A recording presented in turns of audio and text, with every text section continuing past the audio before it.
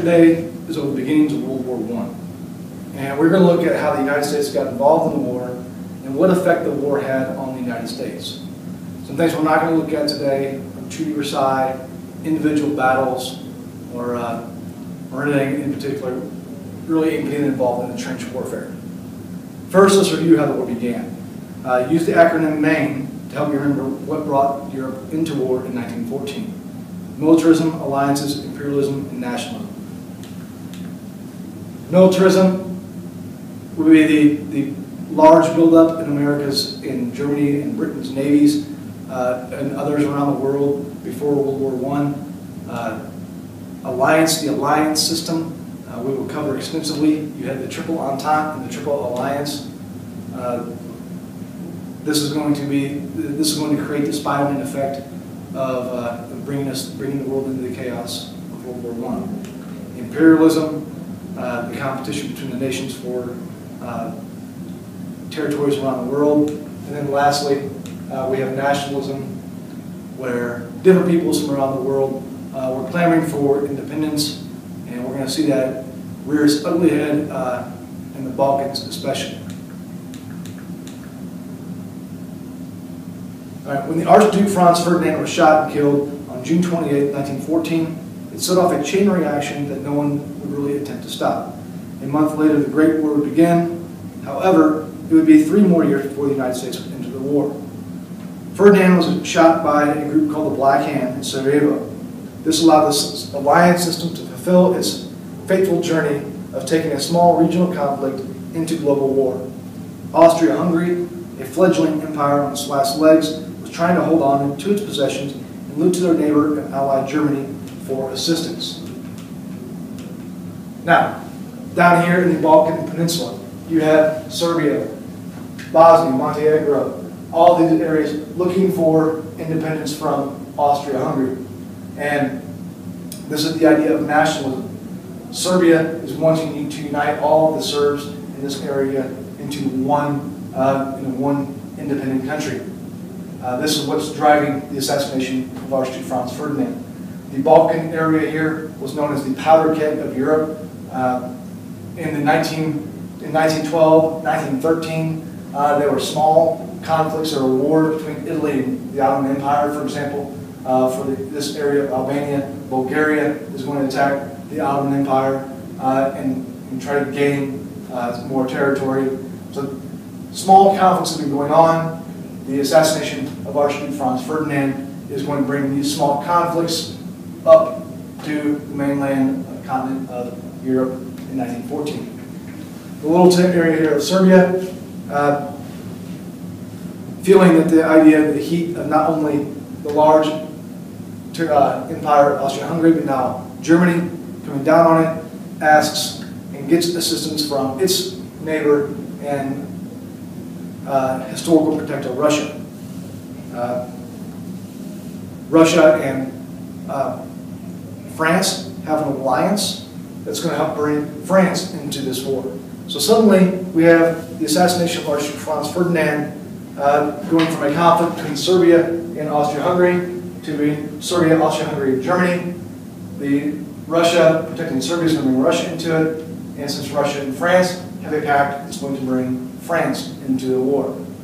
Now, the last thing here, as Germany invades Belgium in August 1914, Britain honors its long obligation in defense of Belgium and declares war on Germany.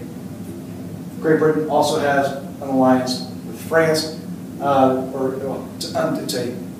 not an alliance the same as Russia and France, but they do have some ties. So Great Britain is not going to be drawn into this war.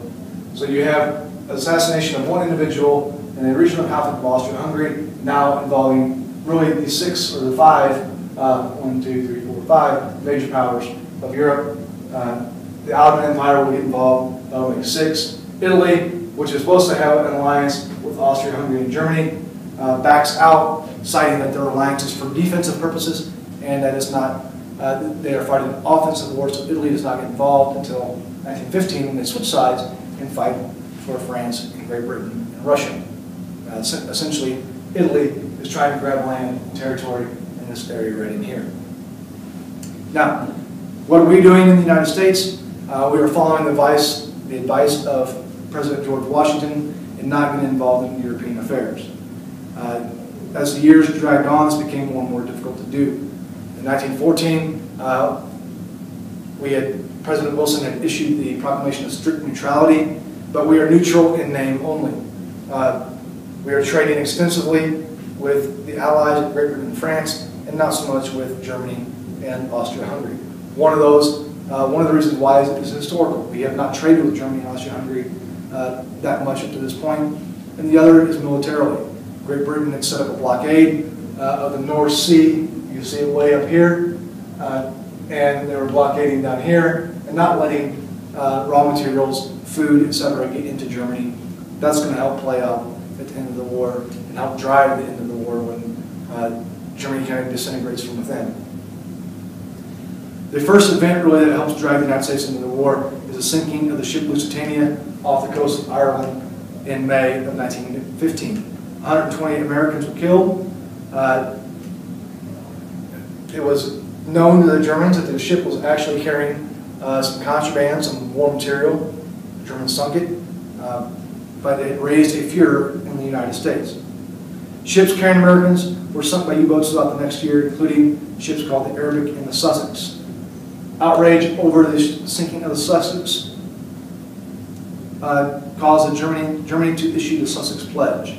The Sussex Pledge said that they would warn ships before they fired on them and would allow passengers to get off. Germany did not want the United States into the war on the side of the Allies. They were looking to, at this point still, to avoid conflict with the United States. That will change in a year or so. Two events in March of 1917 finally propelled America into the war. The Bolshevik Revolution in Russia resulted in that nation bowing out of the war. That meant the Central Powers could then focus all of their efforts on the Western Front. While the United States was technically neutral, our sentiments, especially by this time, rested with France and Great Britain. The idea of our close allies losing helped push President Wilson to ask for war. Wilson ran for re-election, in November of 1916 on the campaign slogan, "He kept us out of the war."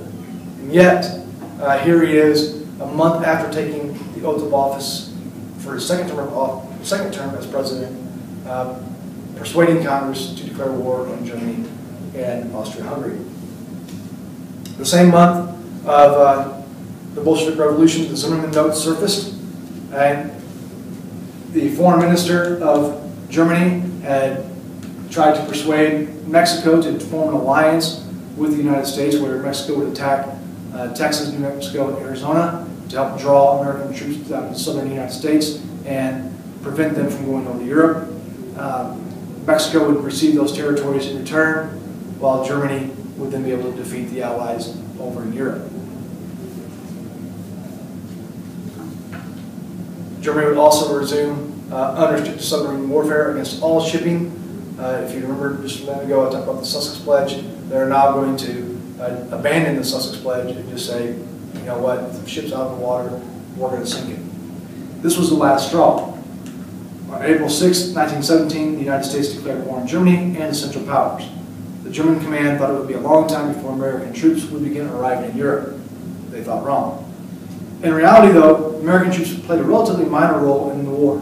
Our arrival helped push the Germans into submission, but we did not arrive in massive numbers until the summer of 1918, when the war is essentially drawing to an end. But how did the war affect the United States? The American economy benefited greatly from the war, even before the war ended, even before we entered the war. The farming industry was suddenly feeling the effects of the war. We became the kitchen and the breadbasket to the world during the war, feeding the Allies. Shipping and war industries boomed, and then a preview of World War II became the suppliers to Great Britain and France. Once we entered the war, our economy shifted to a war economy. The War Industries Board, which was headed by a gentleman named Bernard Baruch, this guy right there, tried to essentially create a controlled economy, a command economy centered on the government, and to control production of goods. It works to some extent. It's not nearly as elaborate as what we're going to see during World War II, but it does help change the American economy to help fight the war and get our factories humming. Women took the place of men in factories around the nation, helping to get the last push for voting rights in the process. We discover suddenly in 1918 that women can do the jobs that men were doing in the factories, and we're not losing much when women take over. This is the one final push that the women need to help them become voting citizens in this country. The Selective Service Act was passed in 1917 with World War I to draw American soldiers into the war. Shipyard builders, shipyard workers were exempt from the draft because we were building so many ships and needing so many ships that it was deemed of national importance. As far as the war itself is concerned, World War I is the first modern war in history. There's an old saying that generals fight the last war, and that adage certainly proved true on the Western Front of World War I. The Western Front will be the area along France where the trenches were dug. The new war technology on display quickly rendered old warfare obsolete. The machine gun cut down entire regiments in fixed formation. New artillery expanded the battlefield by miles. And lastly, of course, poison gas became a major weapon. The trench warfare we see here fought on the Western Front also brought a lot of new things like the poison gas into the battlefield. It became an easier method of getting the enemy out of their trenches. Of course, if the wind changed direction, you simply gassed yourself, which did happen on occasion. The tank is first developed during World War I. Here's an early example of a tank of the war. Poison gas, mustard and chlorine gas, became very effective. It was feared by the troops. And you can see here some pictures of some World War I soldiers in gas masks. And the airplane became a prominent fixture and a prominent weapon of World War I. Now, the first planes used during World War I are actually used for reconnaissance. They'll fly over and see where the gaps in the enemy's positions were, report back, and then that's where the attack would happen. They start first by arming pilots with pistols. They would fly around and shoot at each other. As they started to first put out machine guns, the pilots had a habit of shooting off their propellers or wings and crashing to the ground. On more than one occasion, they would shoot the propeller and the bullet would come back and kill the pilot. As the war went on, they devised a timing system where the bullets would actually fire between the propellers.